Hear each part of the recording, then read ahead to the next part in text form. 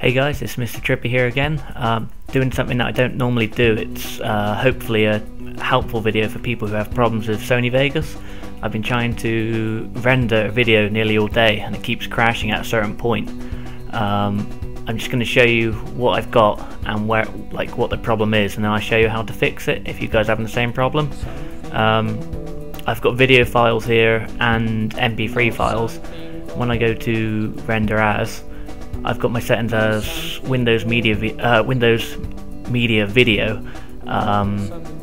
HD. I go to render. Oh, sorry. Get rid of that. Just change that to test because it's not going to work, I don't think. Yes.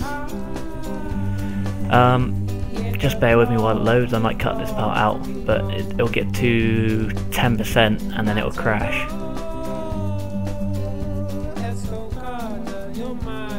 Yep, it's just got to 10% and again it's crashed where it keeps on crashing always at the same spot. So what we're going to do is just end the task, get rid of that.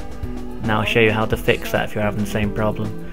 If you go to bring up your Vegas again and the video, and then go to, once it's loaded up, go to your options and preferences, and then go on your video tab. And where it says GPU acceleration of video processing, it should have your graphics card. So I've got the 570. Switch that off and apply. Must be shut down and restarted. Okay. Close that down and then bring up the video again. When it loads, there we go. And render as, same settings, Windows Media 11, HD, render. Oh, forgot to change the name again. Test. Yes, upload. And now, fingers crossed, it will render completely.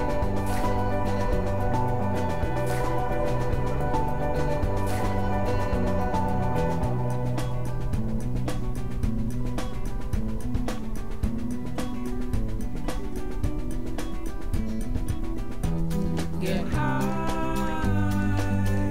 hit the floor before you go. Matador, estocada, you're my blood sport. 48,000 seats, bleeds and rolls, my memories of you. Now that I am So as you can see, it got to 10% last time and stopped. It's now already past that. I'm not going to continue rendering it because I've already got this video is rendered, so I'm going to cancel that and get rid of it. And this is the video uploaded now. So yeah, it's a pretty simple fix. I hope it works for you guys because it was a pain in my butt. Yeah, thanks for watching and I hope it works out for you.